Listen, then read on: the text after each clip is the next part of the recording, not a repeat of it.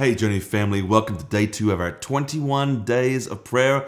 I'm Pastor Nathan Ironside, this is my lovely wife Mary, and our prayer focus today is peace. You know, our world seems to be filled with everything that is the exact opposite.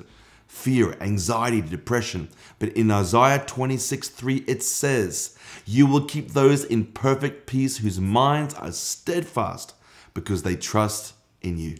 This verse shows us that peace is not just an emotion. If it were, we could provide our own. But it is impossible to produce something so wonderful as perfect peace. Thankfully, God doesn't expect us to do that. Isaiah says that God provides the perfect peace we long for.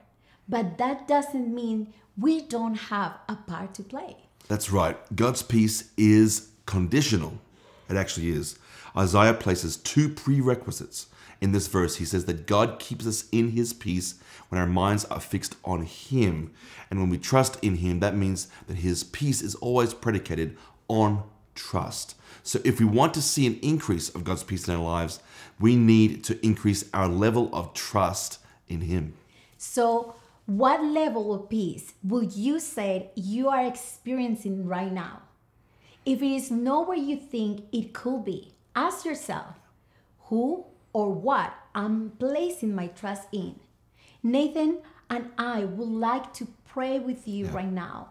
And as we do so, allow the Holy Spirit to bring God's peace into your life. God, we thank you for your perfect peace that passes all understanding. We want to walk in your peace on a daily basis. Today, we are determined to trust in you so that our minds stay focused on you. No matter what is going on around us, we trust you.